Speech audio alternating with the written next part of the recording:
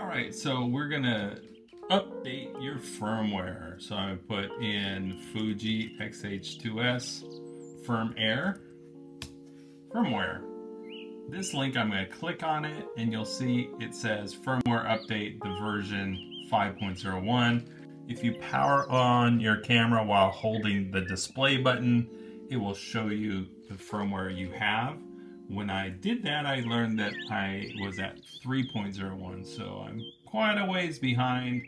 You're going to scroll down to the bottom, you click the I agree button, and you're going to click download. Now, I have already downloaded it, and so it is right here, FWUP0027.dat, and I have a formatted blank SD card here, so I'm just going to take that firmware file and put it onto the SD card. All right, that noise means it's ready to go, and I can see the firmware is right there.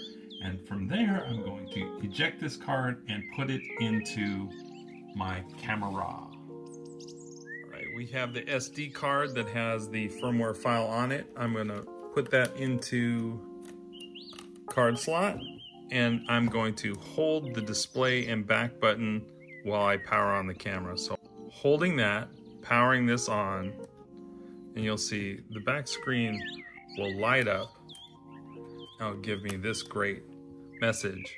Ensure the battery in the camera is fully charged, which it is. Body version 3.01, and we know I have on my card 5.01. So okay to upgrade. Okay means yes, push that. I'm not going to do the lens, I'm going to do the body. I say okay, and 3.01 to 5.01, I'm going to say okay, and it says do not open the battery cover or turn off the camera when the lens is attached. Okay, and now it's going to go into this cycle of, I don't know if you can see it, but these dots here start to blink darker, and you can see the progress as it moves across. And we're going to fast forward that and join it at the other end.